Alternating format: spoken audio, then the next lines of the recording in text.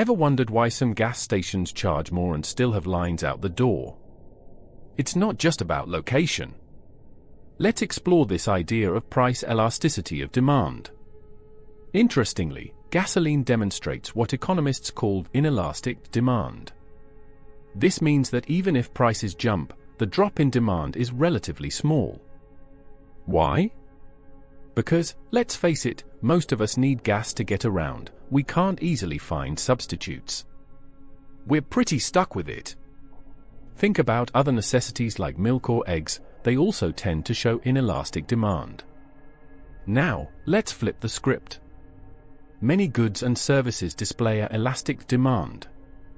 That's where a price increase leads to a significant drop in demand. This is often seen with luxury items, things we want, but don't necessarily need. Think about that new designer bag, a weekend getaway, or tickets to a concert. A price hike often means fewer customers. Understanding these concepts is crucial for businesses. Get the pricing wrong, and you could be looking at empty shelves.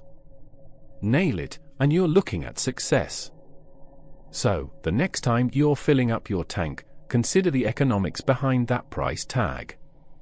What other everyday products can you identify as either elastic or inelastic, and why?